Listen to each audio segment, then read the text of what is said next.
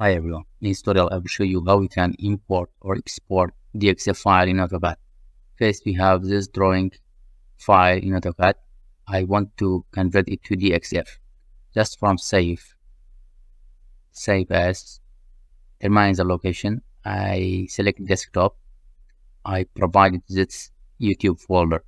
Okay, open it and name it survey demo. Okay, from here select the DXF file. I select AutoCAD 2018 DXF. This DXF can be opened by the AutoCAD 2018 and later versions. Save. Okay. Now let's see our DXF file. Open YouTube. You see, let's see the property of this file.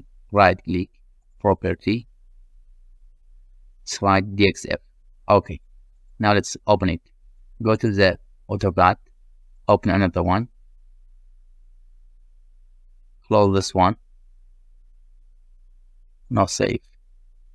Okay, run open, survey down, you see it is DXF, open.